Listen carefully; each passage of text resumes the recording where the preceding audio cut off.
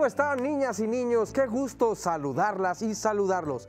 Permítanme quitarme mi cubrebocas, lo voy a hacer de las agarraderas y con mucho cuidado de no tocar la parte exterior.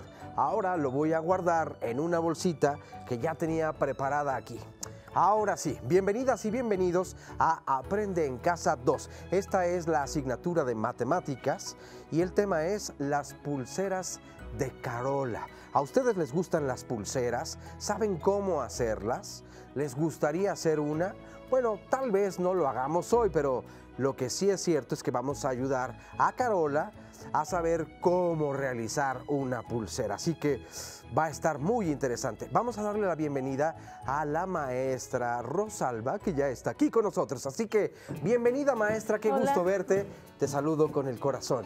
Hola, niñas y niños. Me voy a quitar mi cubrebocas y lo voy a poner. Muy bien. Además, hay varios elementos. Yo creo que esta clase va a estar muy divertida, ¿verdad? Así es, Oscar, pero para empezar, vamos a decirles a las niñas y a los niños lo que van a aprender hoy. Sí. En este día van a resolver problemas que impliquen la suma con sumandos iguales utilizando material gráfico. Perfecto. Pero ya que dijiste de las pulseras de Carola, ¿qué te parece si vamos a ver el siguiente video? Muy bien, vamos a verlo.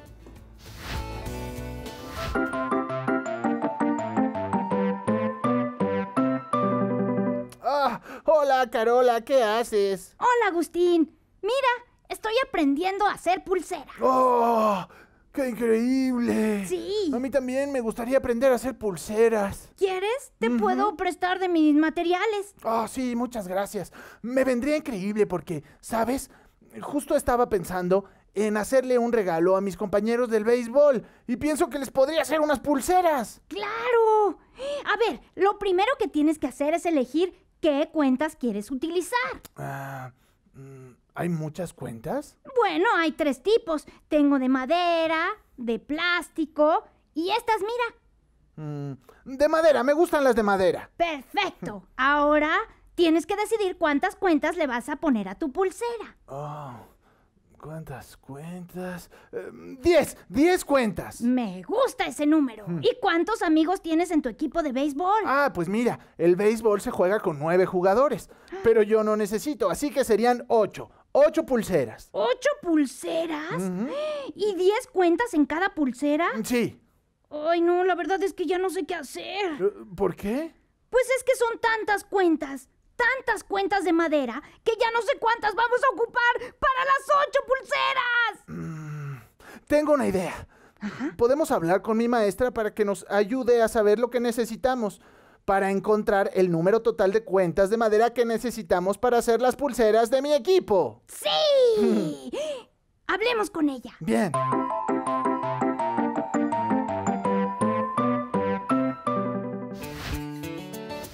¿Cómo vieron, niñas y niños, lo que quiere Carola?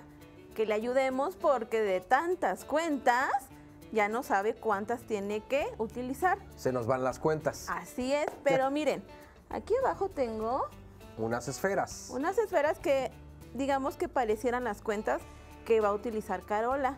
Pero para que ustedes más o menos sepan cómo es, vamos a ver en la pantalla la siguiente imagen y vean cómo son las cuentas que Carola va a utilizar para ayudar a Agustín a hacer esas pulseras. A ver cómo son esas cuentas. Yo quiero ver. Claro. Tienen una perforación por el centro para que puedas pasar la pulsera. Así es, Oscar. Y entonces, bueno, van armando las pulseras. Muy bien. Pero vamos a ver cómo le vamos a ayudar a Carola a resolver ese dilema. ¿Cuántas pulseras quiere hacer Agustín? Quiero hacer 8 pulseras. 8. ¿Y cuántas cuentas va a poner en cada pulsera? 10 cuentas en cada pulsera. 10 cuentas en cada pulsera. Entonces, dice que son 10 cuentas, ¿verdad? Son 10 cuentas, 10 cuentas y 8 pulseras. ¿Y cómo podemos ayudarlos para saber cuántas cuentas son en total? Vamos a hacer una suma. Una suma. Muy bien, entonces vamos a sumar. ¿Cuántas veces voy a sumar el número 10? El número 10 lo vas a sumar 8 veces. ¿8 veces? Sí, ¿no? Ajá, ok. Entonces, tengo cada pulsera tiene 10 cuentas. 10, entonces tengo 10 más. 10. Aquí llevo una pulsera. Así es. Ajá, más. 10. 10, muy bien, Oscar. Más. Más 10. 10. ¿Cuántas pulseras llevaría?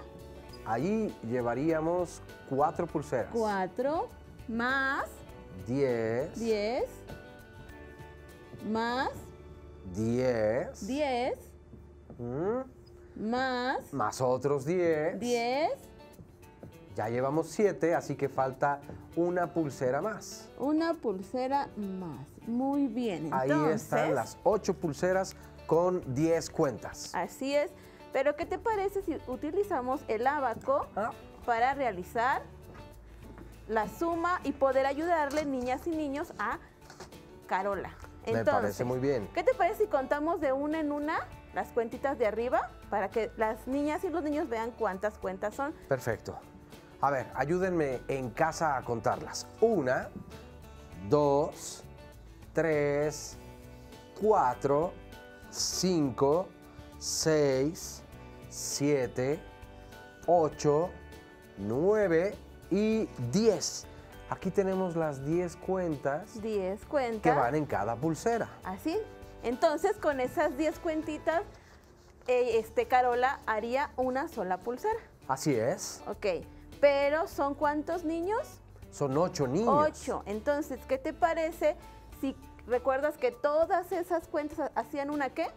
Una decena. Vamos a cambiarlas entonces por la cuentita de abajo para que podamos sumar. Exactamente. Entonces, ahora colocamos esta y aquí llevamos 10. 10 sería la primera pulsera. Primera pulsera. Entonces, 10. Vamos a poner 10. Y otras 10. Ajá. Y ya vimos que entonces esta equivale a 10, por lo tanto es igual a esta.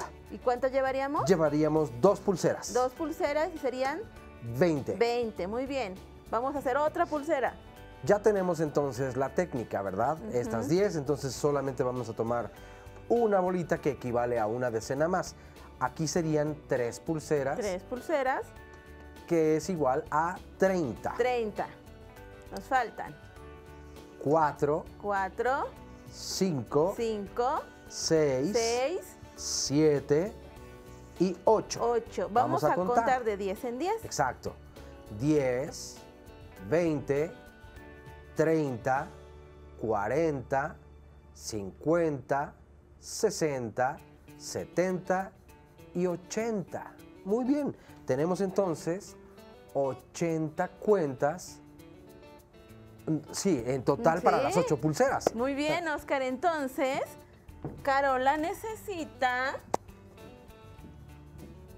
en total 80 cuentas para hacer las pulseras que Agustín quiere que le haga a sus amigos del béisbol. Ajá. Entonces, ¿notaste, Carola, qué fácil es? ¿Qué vamos a hacer? Son sumas con sumandos iguales. Cada uno de estos, si recordamos, niñas y niños, se llaman sumandos. Entonces tengo 1, 2, 3, 4, 5, 6, 7, 8 sumandos. Y si utilizamos una herramienta como el ábaco, nos va a ser más fácil realizar la suma de 10 en 10. Así es. Y la respuesta entonces, ¿cuál fue, Oscar? La respuesta es 80 cuentas necesita para hacer las 8 pulseras que cada una lleva 10 cuentas. Así es, muy bien, ¿estuvo? Estuvo muy bien, creo que estuvo fácil y estuvo divertido. Así la llevamos muy bien. Pero mira, ¿qué te parece? Porque a mí se me hizo como que muy interesante lo que hace Carola de hacer las pulseras. Y como me gustó, yo traje aquí una sopa de macarrón y me gustaría enseñarle a las niñas y a los niños que también con eso podemos hacer pulseras y podemos aprender a sumar utilizando este tipo de material. Entonces sí vamos a poder hacer pulseras y van a aprender en casa cómo hacerlas. Me parece maravilloso. Yo que les había dicho que a lo mejor no las íbamos a hacer, pues sí, resulta que sí. Pero vamos a contar por qué. Recuerda que estamos en matemáticas y entonces contamos y nos damos cuenta que en nuestra vida cotidiana los números son muy importantes. Y las matemáticas están presentes por todas partes. Así es. Entonces, primero vamos a hacer un collar.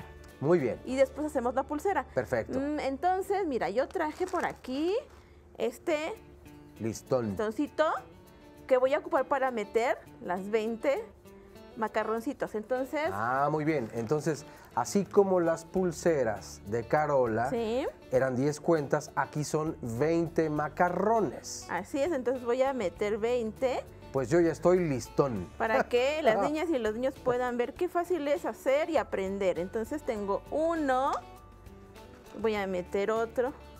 Y además, ahora ven este listón de un color, pero ustedes en casa pueden jugar con otros colores o con otros materiales para hacer precisamente... Así es, 4.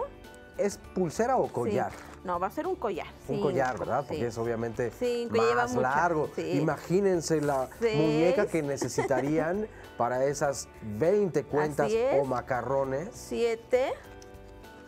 A ver, Oscar, ayúdame, por favor. A ver, lo voy a tomar del otro extremo. 7. Para ir recorriendo. 7. Muy bien. Y las niñas y los niños puedan ver 8. Sí. Son 20, ¿verdad? 9, sí.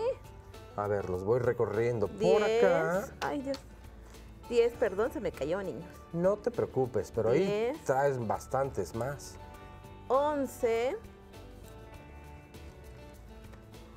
Uy. 12. Pues ¿Sabes sí que si los pintas se ven muy padres? Ay, 13, claro, esa es una gran idea también. 14. Uy, y va a estar justo, ¿verdad? 15. Sí, pero ahorita le jalamos. A ver. El listoncito. 16. 17. Cuenten conmigo, niños. 18. Ya casi lo tenemos. Sí. 19. ¿Y cuántas faltan? Uno, niñas y niños, nos falta uno. 20. 20. Entonces, yo puedo hacer, bueno, mi collar con estos más. Wow. ¿Notaste? Muy bien. Bueno, pero si quisiera hacer 3 collares como ¿cuántos macarrones necesitaríamos? Necesitarías un montón. Un montón. Entonces, para saber cuántos y que nos quede así, niñas y niños, este collar, bueno, vamos a dejarlo aquí y entonces vamos a ver una tabla en la pantalla. Ah, ya sé, yo tengo una fórmula para resolver esta problemática. A ver, si quieres hacer 3 collares y cada uno de los collares tiene 20 macarrones, a ver, números a mí, vengan. Voy a hacer una especie de magia con las matemáticas. Empiezo a malabarear los números. Ah, ¿ya vieron qué tal? Soy bueno en los malabares, ¿verdad? Mira. Y ahora el número que caiga en mi mano va a ser el resultado correcto. ¿Qué tal? No, creo que no, ¿verdad? No. El número 11 no tiene nada que ver en este momento. Creo que no. Bueno, lo intentamos, pero las matemáticas no son una cuestión de magia, es una cuestión de ciencia, así que vamos a ver cuál es el proceso que tenemos que utilizar para llegar al resultado. Ok, bueno, pero para hacerlo necesitamos ver una tabla que vamos a llenar y las niñas y los niños puedan ver qué es lo que necesitamos. A ver, vamos a verla. Si aparece la tabla en... Ah, la vamos a ver en la pantalla. Ahí la tenemos, mira. Dice collares con sopa. Collares con sopa. Ajá. Cantidad de macarrones a utilizar. ¿Cuántos macarrones hice para el collar? 20 macarrones. 20. Número de collares que queremos hacer, Oscar. Queremos hacer 3 macarrones. 3. Entonces, ¿cuántas veces tengo que sumar el número 20, Oscar? A ver.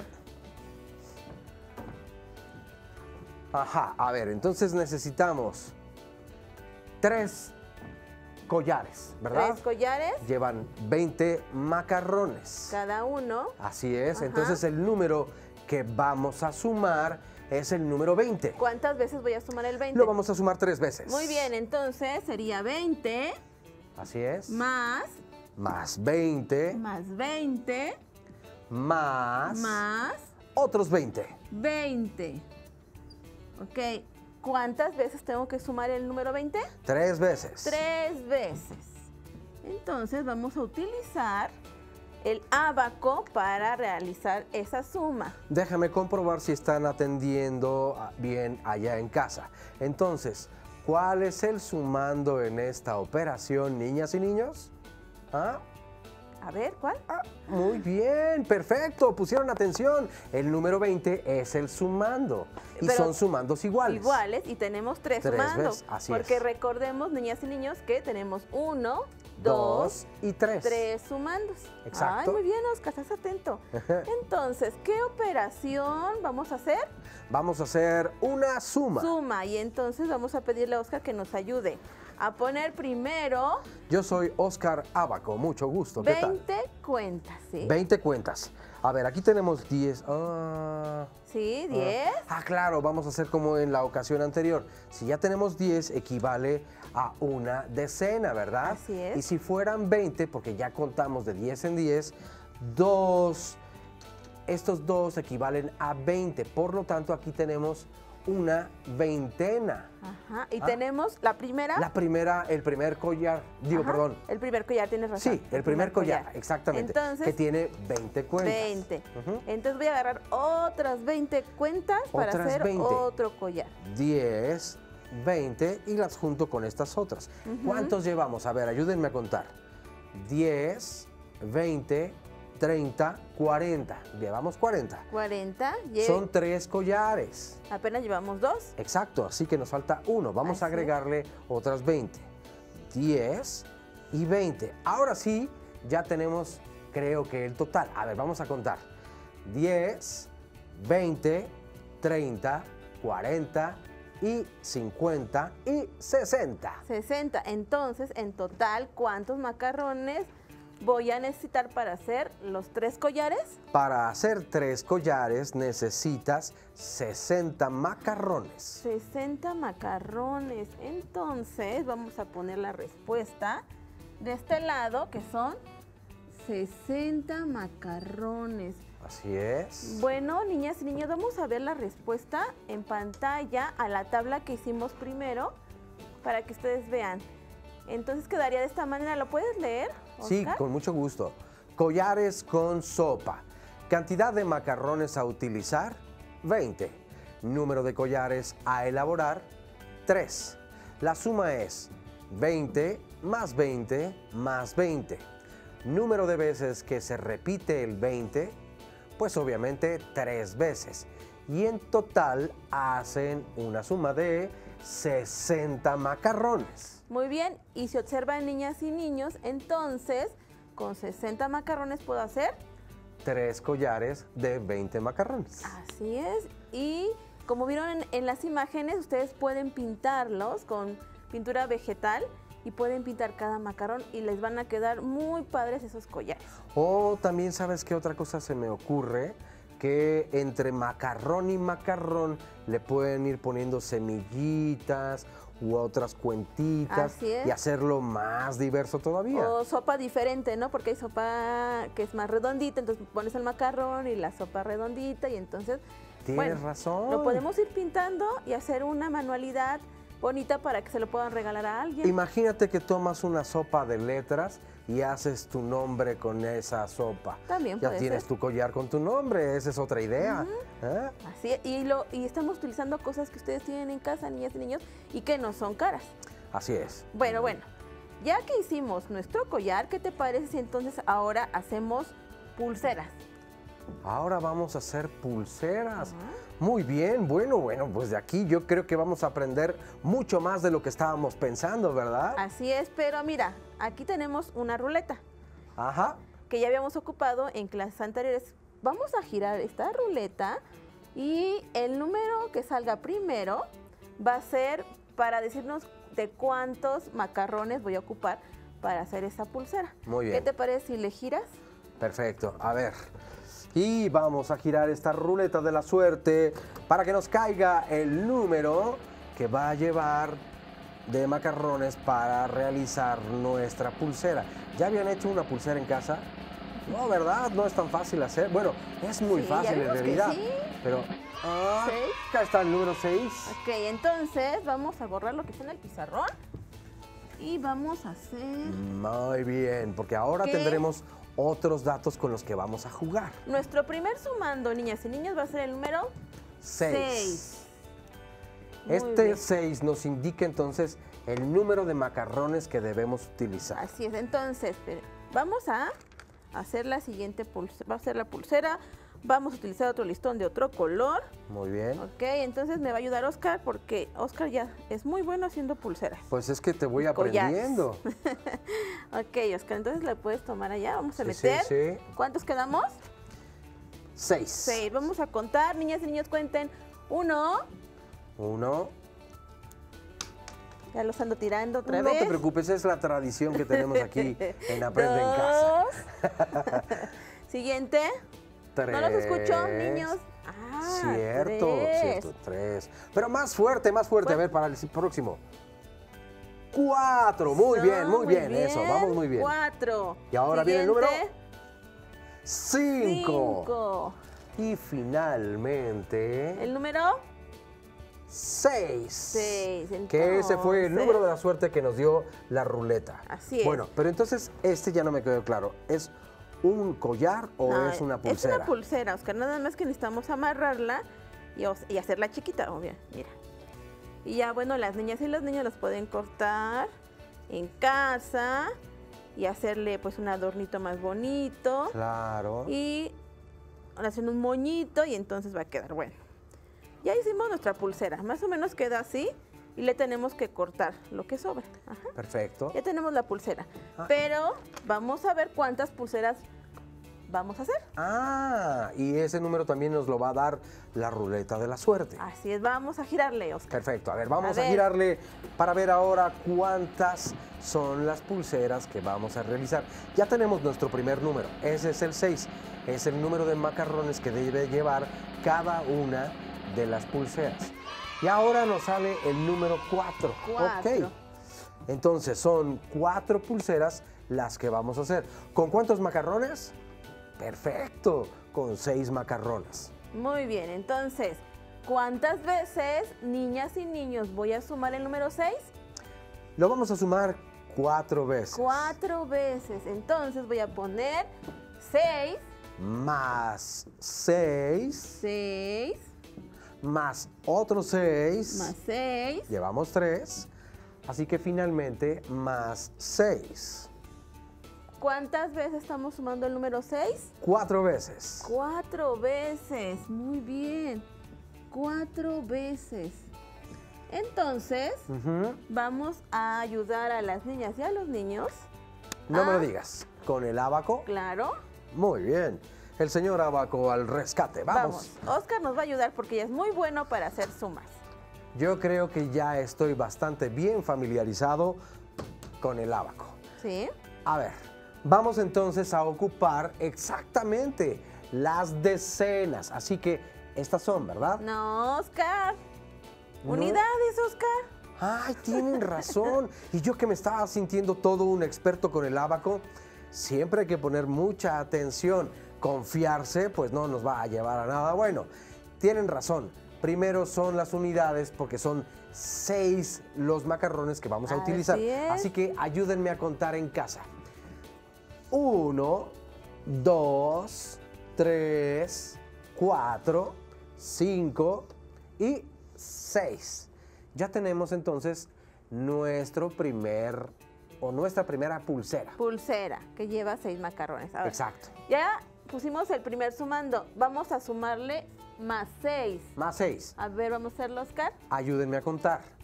1, 2, 3, 4. Aún no llegamos al 6. ¿Qué tenemos que hacer? Sustituir estos 10 por una decena. ¿Pero cuántos llevábamos aquí? 4, exacto. Muy bien. Recuérdenlo. Entonces regresamos todas estas, agregamos una decena, 5 y 6, porque 6. llevábamos 4, exactamente. Ya tenemos entonces nuestra segunda pulsera. Llevamos 10, 11, y 12. 12. Ok, entonces vamos a sumar otros 6. Otros 6. A ver, vamos a sumar. 1, 2, 3, 4, 5 y 6. Y llevamos 3 pulseras. ¿Cuántas cuentas o más bien cuántos macarrones son? Hasta el momento llevamos 10, 11, 12, 13, 14, 15, 16, 17, 18. Y vamos a agregar las últimas 6 6 que nos faltan para la siguiente pulsera. Muy bien, a ver, aquí tenemos 1 y 2. Ya terminamos con esta decena. ¿Cuántas llevamos? 2, perfecto. Regresemos y agreguemos. Entonces, llevamos 2, ahora 3, 4, 5 y 6. Completamos entonces ya las cuentas necesarias. Sí, ¿cuánto es? ¿Cuántas tenemos? 10, 20, 21, 22, 23, 24 macarrones para hacer en total nuestras 4 pulseras. Muy bien, Oscar. Entonces, necesitamos 24 macarrones para hacer las 4 pulseras con 6 macarrones cada una de ellas. Niñas y niños, ¿vieron qué divertido es las matemáticas? Y que utilizando material en casa como sopa, pueden incluso hacer pulseras e ir sumando una por una y después utilizar su abaco para hacer la suma con sumandos iguales. Y si en algún momento les da un poco de hambre, también se la pueden comer. No, porque esa sopa todavía no está hecha. No, está cruda. Oye, pues hoy hemos aprendido muchas cosas y además de una forma muy divertida. Te agradecemos mucho, maestra Rosalba. No, al contrario. Y recuerden, niñas y niños, todo lo que hicimos hoy les va a ayudar para contestar la página número 47 de su libro de matemáticas. Perfecto, anótenlo muy bien. Página 47. Bueno, y si te es posible, consulta otros libros y comenta el tema de hoy con tu familia. Si tienes la fortuna de hablar una lengua indígena, aprovecha también este momento para practicarla y platica con tu familia en tu lengua materna. Por hoy hemos terminado con las pulseras de Carola en la asignatura Matemáticas, segundo grado.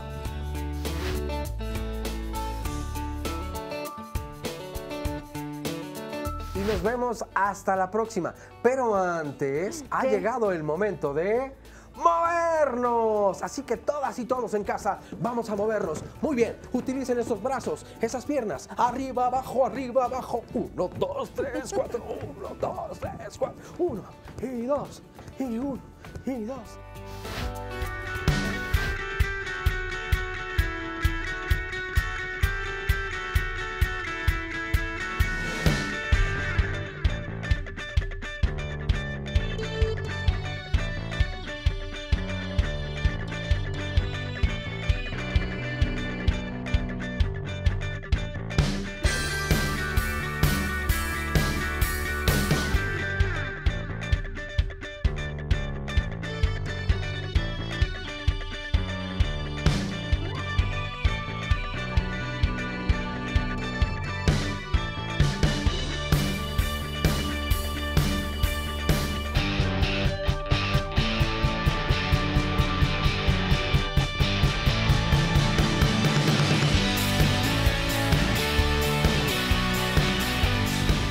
Atención, atención. Información importante. Durante estas semanas tendremos un nuevo espacio en donde aprenderemos a trabajar por proyectos. Ponte atento los martes después de tu clase de educación física y los viernes después de vida saludable. Te divertirás y pondrás en acción tu creatividad. Si no tienes el libro de texto o necesitas ayuda para resolver tus dudas, contáctanos. También puedes encontrar los libros de texto en la página conalitej.cep.gov.mx. Si quieres volver a ver los programas de Aprende en Casa 2, los puedes encontrar en la siguiente liga: aprendeencasa.cep.gov.mx.